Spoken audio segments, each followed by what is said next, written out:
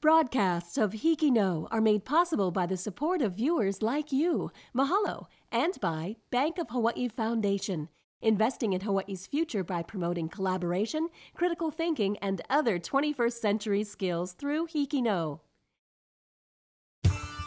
Next on HIKI No, stories from across our island chain. The recovery for me, it has to do with my willpower to tell myself that this disease will not beat me. A cancer survivor's cure is to lead a happy life. A driver's education teacher does her best to prevent accidents and save lives. A retired HPD officer shares his knowledge of traditional Hawaiian weapons made from indigenous materials. From the HIKI No archives, a look at traditional Hawaiian hale building. And a deaf cheerleader feels she has the right and ability to do anything hearing students can do. All on this episode of HIKI No, coming to you from Kamehameha School's Hawaii Middle School, home of the Warriors. That's next on the nation's first statewide student news network, HIKI No. Can do.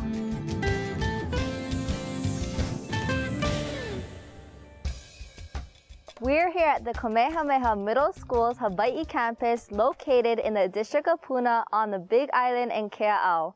Monday mornings can be quite hectic for any middle school student. Here at Kamehameha Middle School, we have a morning gathering known as Morning Piko, which takes place the first day of the week. Piko centers our learning for the week. During Piko, the students oli or chant to their teachers, asking them to share their knowledge with them.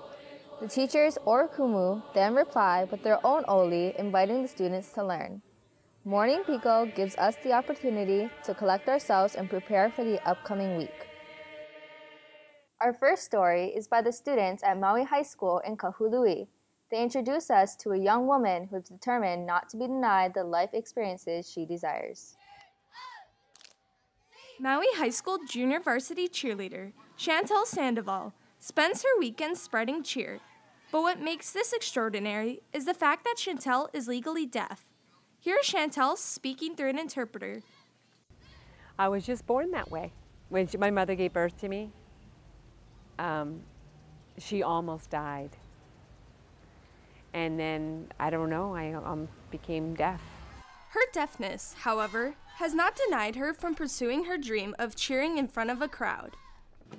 Cheering was something I always wondered about, and I just wanted to know if I could make the team.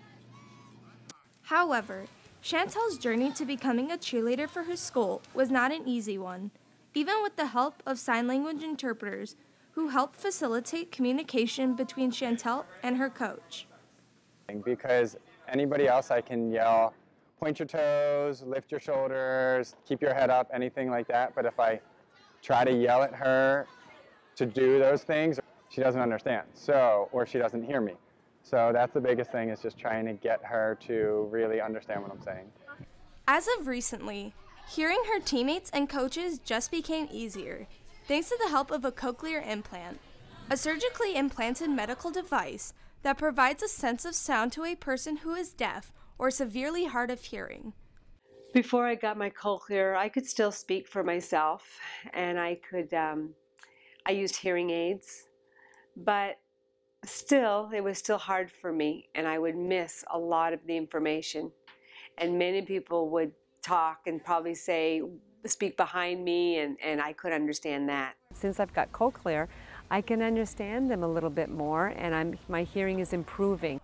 While cochlear has made cheering an easier task for Chantel, the negative stigma surrounding deaf people still remains.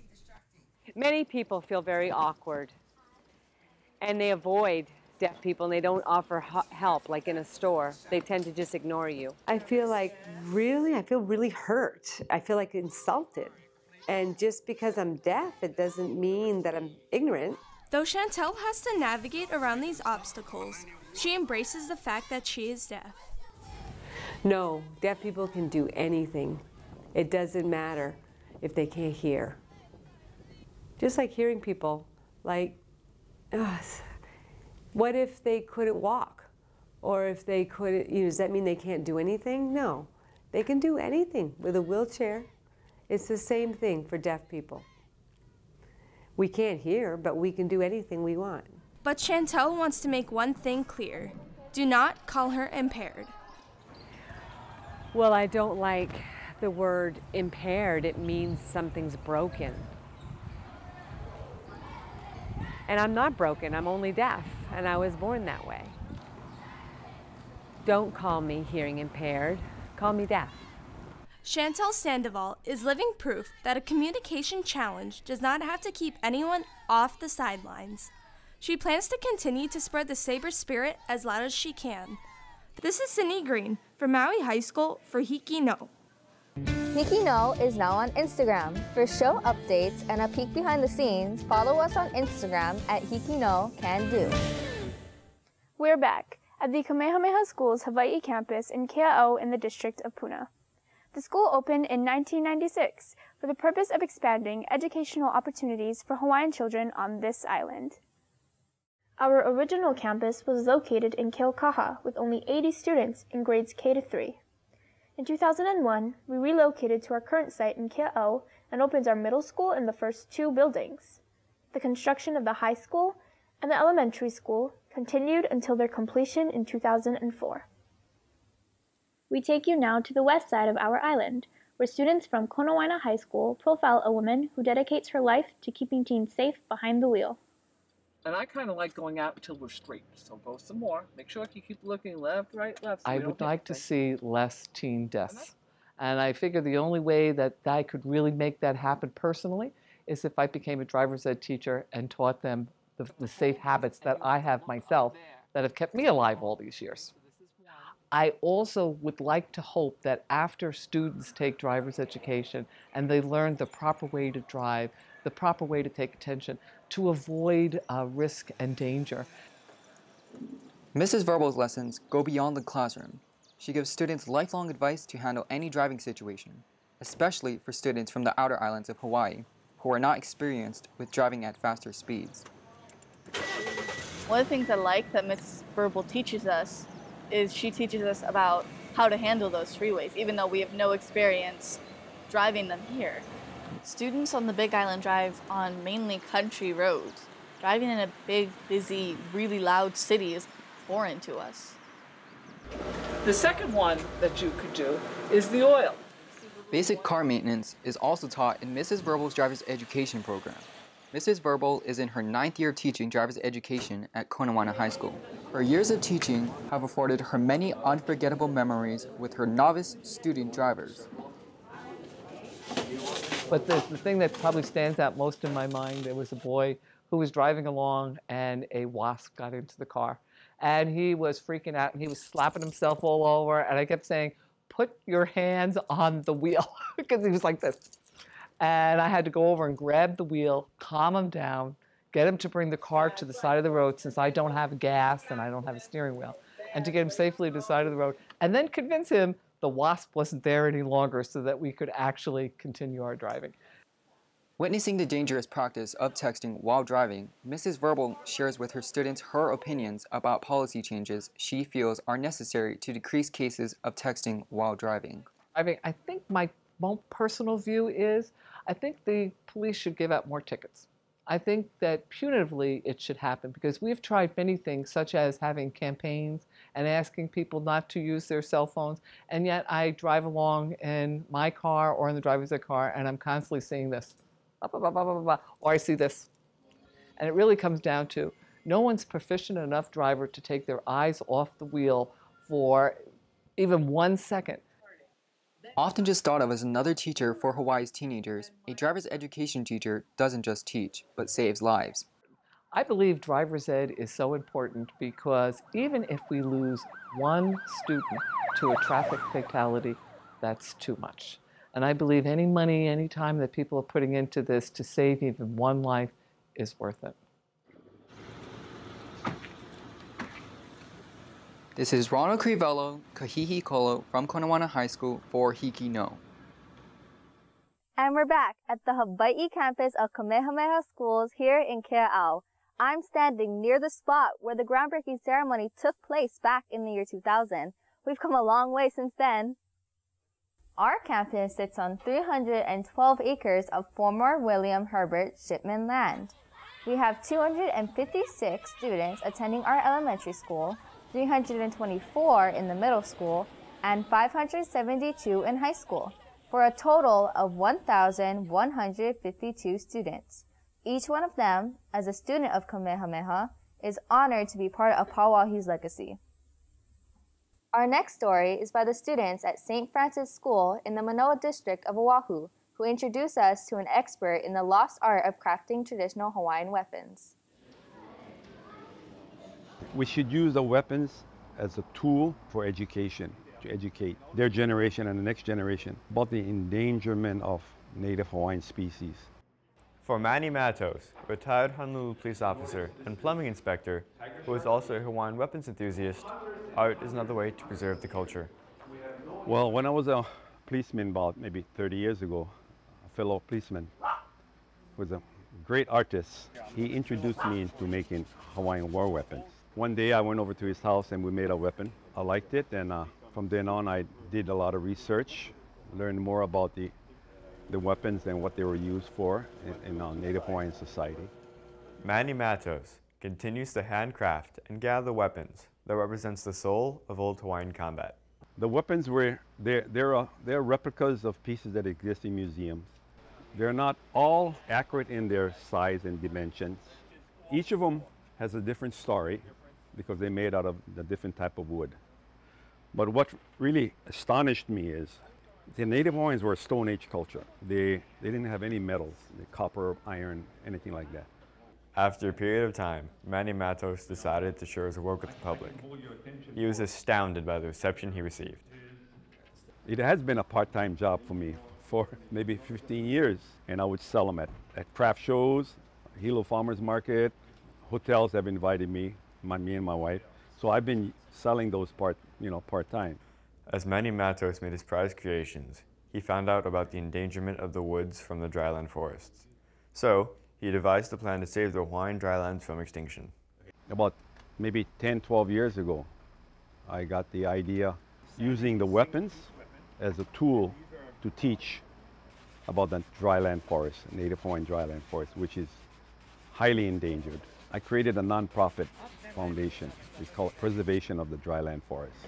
I use the non-profit donations as a means to finance some of the things that I have to do, going to different schools, going to other islands, in that aspect.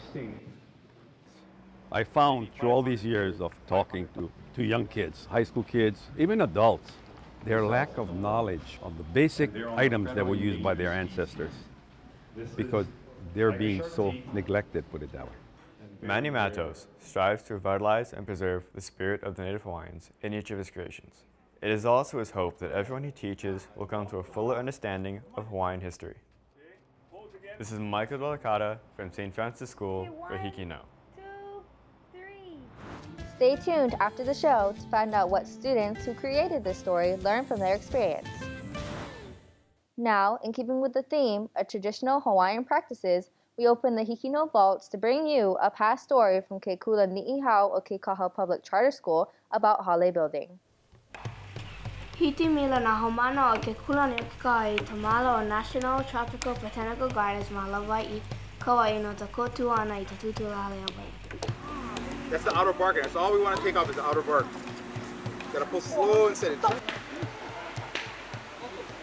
Eia ke tahi manawa mai mai te mora e pili ana I te tutula hale ana. When we were talking about developing the Hale project and using a lot of volunteers, the Laulima concept of many hands to help build, first thought for me was to try reach out to our community and in particular students of the Hawaiian language. So the charter schools were the logical place to go. And in any language, unless you utilize the language in a particular field a lot, you tend to lose the vocabulary. And since no traditional style Hale have been built in a very long time, I thought it'd be a really good way to sort of resurrect the vocabulary. Aia ke kahe manawa mai ia collection tani mai e pili ana I te tutula hale ana. Tu mea noi, no tia tutulu hale Hawaii. Oia no ta malama ana I ta orero. Ta orero na hau mana I ho maupupoi, oia no ta olakea. Ho hana ia mea paa I ta lala. Ia hiti alaku te ihi ta alu alu. mai duna te mo lala.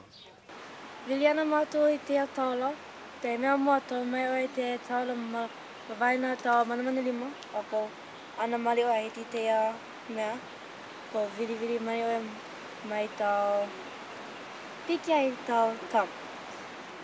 Eia o Francis and Nancy, ka tahu tutulu, e hoi te ana ia mato e pili ana I kau tutulu hale Hawaii ana. So now, if you want to build a hale, you got to have a reason and a purpose. Then you got to go out and you got to look for your resources. Then you kukulu your pai. You got to then you got to kanu your posts. It's better to you have to have all your posts already cut, all the notches, put them all together inside, and you got to put the olokea inside. And then you got to work from the olokea, and then you put your attaching on. E tāna like ana o kainoa, ke tahi o ta Francis Haumana. E pili ana I tona mana o no ta ne'e mua ana aku mahope o ta ho'o maha ana o Francis. He expects us to retain his knowledge, take forth his knowledge, and it's in my complete intention to do that. I love hale building. It's been a passion of mine since I was a child, and no matter what, I always come back to it. It's a root for me. It's a place of center, and I could never stop this, no matter what. It's part of my culture. It's my history, and the more I perpetuate it, the more I know my children will perpetuate it, and it will never die as long as we keep it going. Mai ke kulani o ke kaha mai o wau no a nela sate no ta kukalanu ho HIKI no ma PBS Hawaii.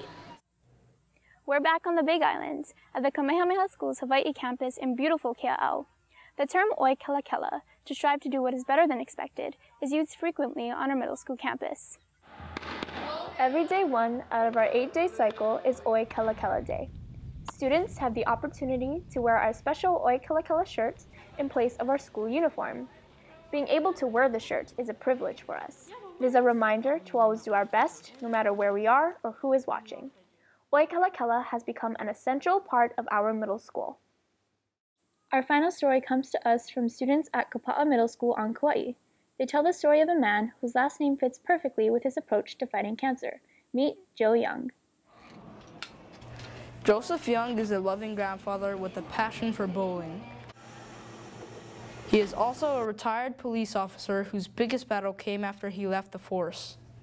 I was diagnosed 3 years ago with prostate cancer, and I was given options to have radiation treatment, do surgery, or don't do anything.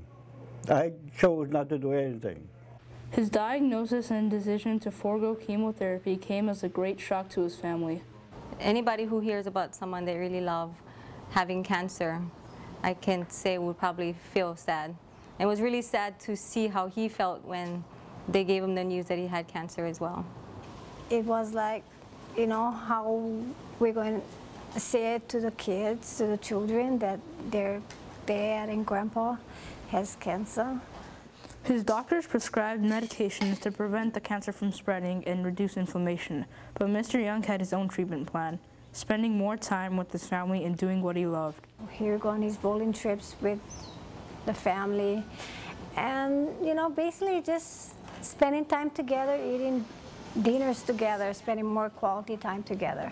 He has sore legs a lot, so when I have time, I help massage his feet, and then my mom and I got him massaging machines to help massage his legs and his back area, and we try to help him as much as we can at home. 3 years later, he was declared cancer-free. While he still takes medicine to keep the cancer from recurring, this unexpected turn of events let everyone breathe a sigh of relief. The recovery for me, it has to do with my willpower to tell myself that this disease will not beat me. I refuse to say that, you know, this disease is going to take my life. I won't accept it, so I fought back. With 70 years of experience, Mr. Young is determined not to let his medical problems slow him down. He continues to lead an active lifestyle with a positive outlook. He has a very strong-minded, very strong inner spirit. He encourages others to be strong and for us to just, you know, count our blessings every day and, you know, just be thankful that he's still here. Mr. Young always puts family first. This is an important life lesson he feels everyone should know. They're always there and they're giving me support, and that's a big plus. Enjoy your life, make every moment count, whether it's, you know, having fun out there on the beach, you know, the bowling or doing things you want to do. And look for tomorrow. That's it, and it's gonna, you'll be a survivor. You just keep going. Because of his loving family and love for life, Mr. Young is forever grateful to be a survivor. This is Raghav Kumar from Kapaa Middle School for HIKI Note. Well, we've come to the end of this episode of HIKI No. Remember, all of these stories are written, edited, and shot by students like us. We hope you've enjoyed watching them just as much as we've enjoyed sharing them with you. Stay tuned after the credits to find out what some students learned from working on this show. More proof that Hawaii's young people, HIKI No, can do.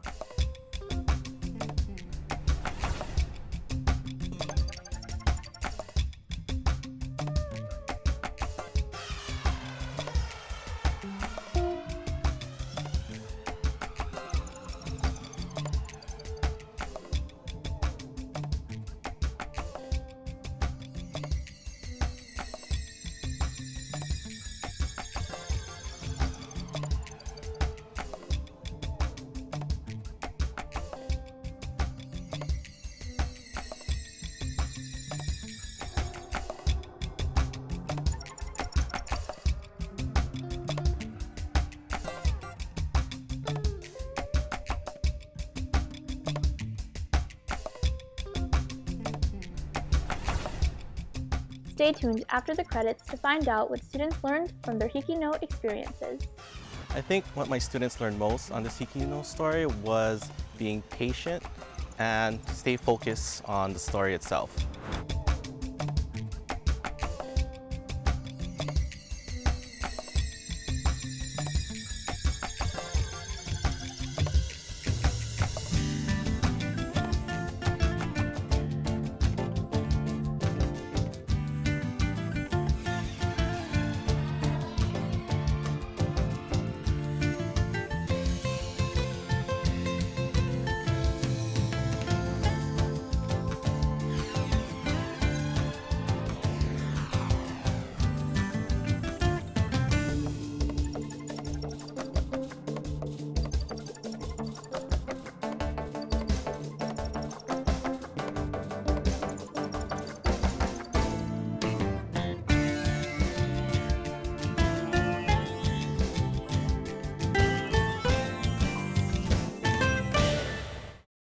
On the St. Francis School story for Manny Mattos, I was the interviewer and the co-editor. I was a co-editor and scriptwriter. I was the reporter. When we first sent our first rough draft to Ryan, our mentor, I had to learn right off the bat to be patient because I didn't know, what was coming back, what he was going to tell us, what we had to fix. Ryan Kawamoto is a really great mentor. He really motivated us to get everything correct. You learn to take criticism when you're on the show.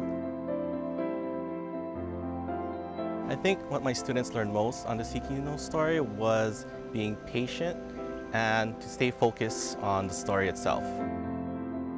We went through 11 revisions. To do a revised draft, it takes about 1 week. My main challenge, I believe, was that I speak really quickly, and unfortunately, when I'm trying to do the voiceovers, I'll either get tongue-tied or it doesn't sound great. So I ended up saying the same paragraph 30 or 40 times before we end up finishing it. There was a time when I personally myself said maybe I shouldn't do this because I'm having so much trouble with it. Finally, when we thought the 11th revision, even I started to doubt myself because when you have that many revisions, you start to doubt yourself sometimes. But when Ryan finally came back on the 11th cut and said, that's it, we proved the story, I think we all felt a huge sense of relief because, you know, it was over, it was done, but we put together a perfect piece for HIKI no. I'm very glad that I managed to stick with it and be the reporter because this is an opportunity to really play a big part in something that's going to be aired on TV, and I believe it was worth it to have stuck with it. I really think, you know, going to college now, I can show this to whoever my professor is in the class and say, you know, I worked on this together as a team for PBS and we aired it statewide, and I think that's really a major milestone. Broadcasts of HIKI no are made possible by the support of viewers like you. Mahalo. And by Bank of Hawaii Foundation, investing in Hawaii's future by promoting collaboration, critical thinking, and other 21st century skills through HIKI no.